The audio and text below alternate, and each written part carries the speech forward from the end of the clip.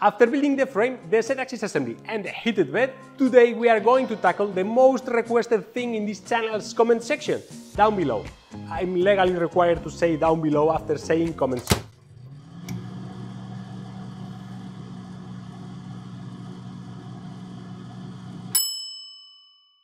And what's Corexy? It's a kinematic system mostly for 3D printers where the motors are stationary, which makes the gantry and the carriage lighter, improving print speed and print quality. To be honest, my brain wasn't getting it either, so I made this. This is a functional prototype of a Corexy kinematic system, where this plank of wood in here is the gantry and this contraption in here is the carriage. Let's say that I need to move the gantry up and down. Then I just need to move the motors in opposite directions and it goes up and down. And if I want to move the carriage to the sides, I just need to move the motors in the same direction.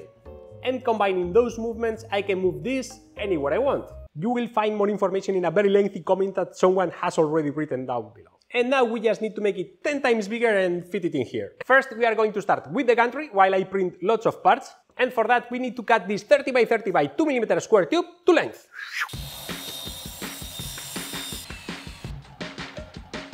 And I also need to cut this HGR15 rail that will go on top of the extrusion.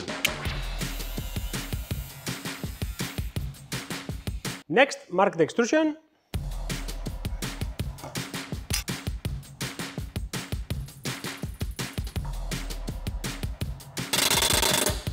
And now drill all the holes to 3.5 mm. And finally tap to 4 mm. And this time, staying true to the weight savings of the Corexy system, I will not use all the holes. I will only put screws every other hole. I've used 9 screws less, which is a total saving of 17 grams. Everything counts. The 732 grams of the aluminum profile count too, and the 1.5 kilos of the linear rail. But everything counts. And I also used screws that are the exact length that we need, which is a lot of savings too. And we still need to make more holes to the extrusion, so it's going to be even lighter.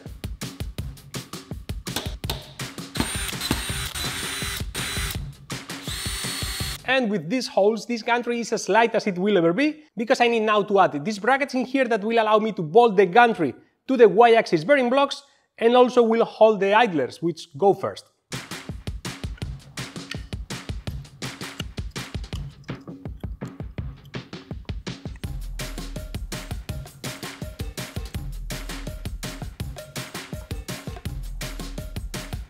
And a very important step that could have been missed.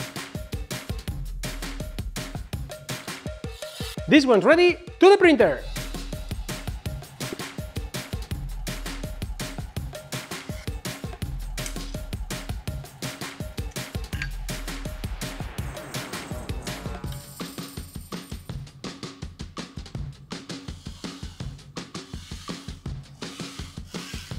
It feels quite rigid from side to side, but another of the good things about Corexy is that the squareness of the gantry doesn't come from the gantry itself, but from the arrangement of the belts. Now I need to install 2 sets of idlers on each corner, and this is kind of an afterthought because I was going to do a different design, so I need to swap this corner and this corner in here.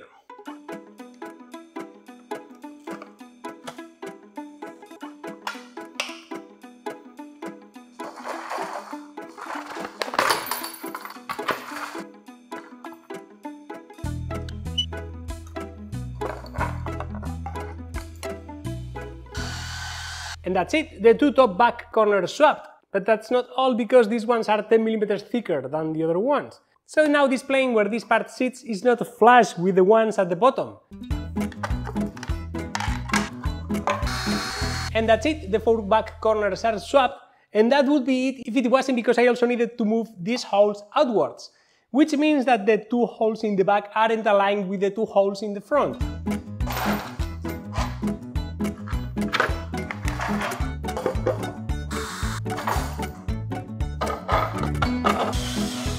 Those were a lot of parts and that was a lot of filament.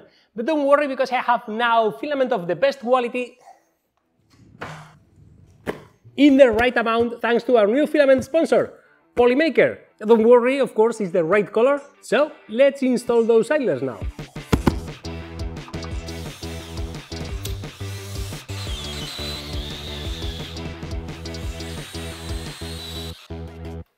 And the idlers are in, and the next step are the motors. But first I need to take care of something that cannot wait any longer. These resin pulleys that I used as a temporary solution a couple of videos ago are failing at an alarming rate. So I used one of PCBWay many services and made these custom aluminum pulleys with a very short neck, a keyway. They send them with the holes tapped and everything. So not only does PCBWay manufacture your PCBs, by the way the 4 and 6 layer board prices have been lowered, good to know. They also offer 3D printing in lots of materials and technologies. They also offer CNC machining, sheet metal fabrication, injection molding, and the process is easy and quick. Just choose the right process for your part, drop the file, choose a quantity, select between all the options for your part to be perfect, and get some awesome parts for your project. And the quality is top notch. And now that you have seen what PCBWay can do for my project, click the link on the description and take a look at what PCBWay can do for yours. And now let's take care of these motors.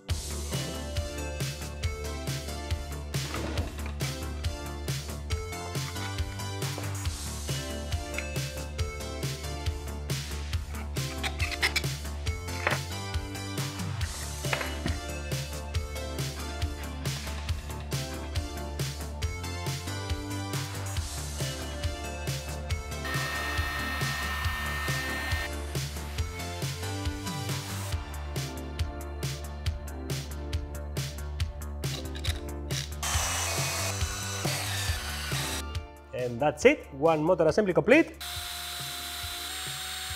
I don't have the screws in the 3D model yet, and these holes are hitting on this screw here, so I will move them a little bit forward.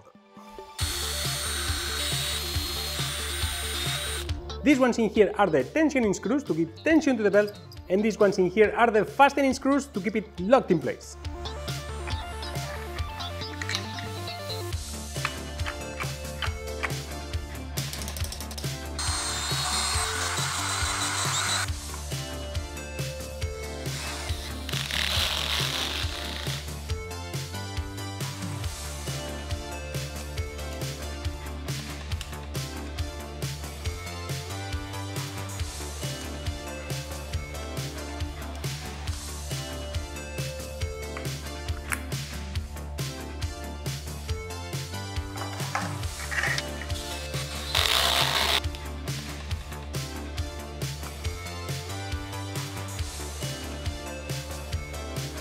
No smoke!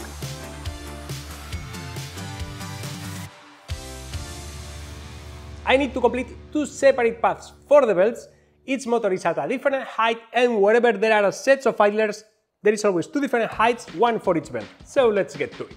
I'm keeping this close just to see what I have to do.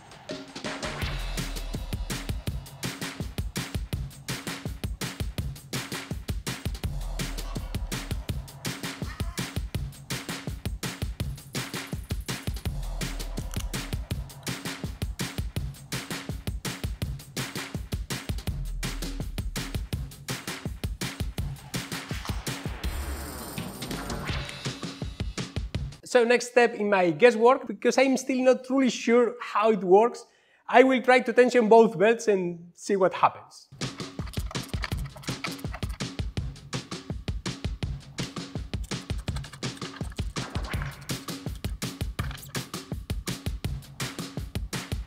The belts are now mostly tensioned. Before installing the belts, I did a test with this to see if the motors were spinning in the right direction when I send the commands. So let's see if it moves. First, I'm gonna try to move the gantry back and forth.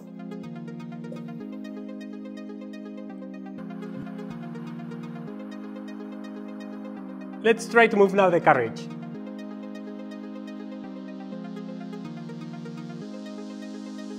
A first try success was quite unexpected. Let's make it go faster.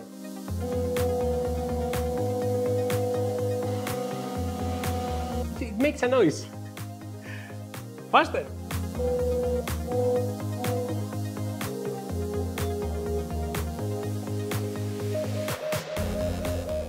This is going to be a loud machine.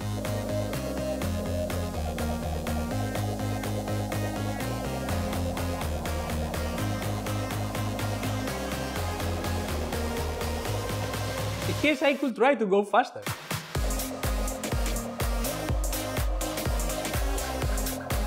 I cannot press the button fast enough to make it move. This thing could knock you down if it hits you in the head. Oh my, I will try now to run a file, not hotter than anything, but make it move more than 50 millimeters.